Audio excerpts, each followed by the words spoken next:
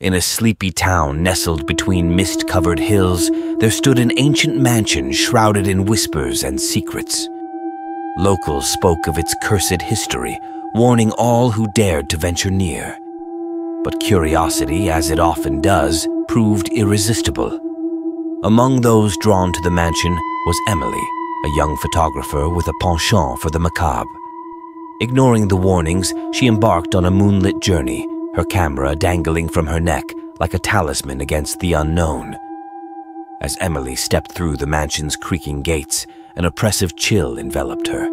The air seemed to thicken with each hesitant breath. Yet, driven by an insatiable desire to capture the mansion's mysteries, she pressed on. Inside, the mansion was a labyrinth of shadow and decay.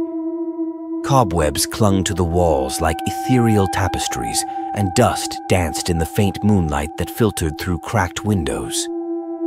Emily's footsteps echoed through the empty halls, a solitary sound in the suffocating silence.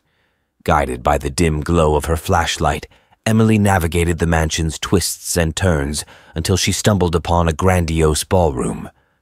Moonbeams cascaded through stained glass windows, illuminating a towering mirror at the far end of the room.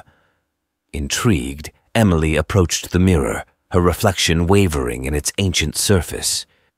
But as she peered closer, she noticed something unsettling, a figure standing behind her, obscured by darkness.